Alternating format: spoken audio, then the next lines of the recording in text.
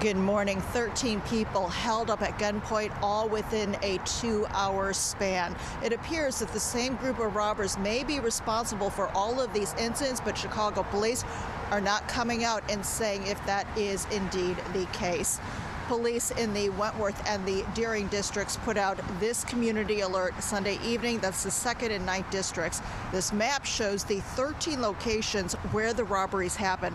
The first incident happened at 11 p.m. Saturday at 46 and South Woodlawn in Bronzeville. The most recent one at 41st and Langley, also in Bronzeville, early Sunday morning.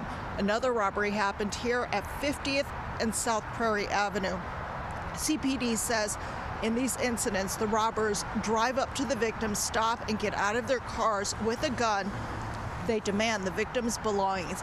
The police alert does not say whether any of the victims are hurt. Investigators don't say how many suspects they are seeking.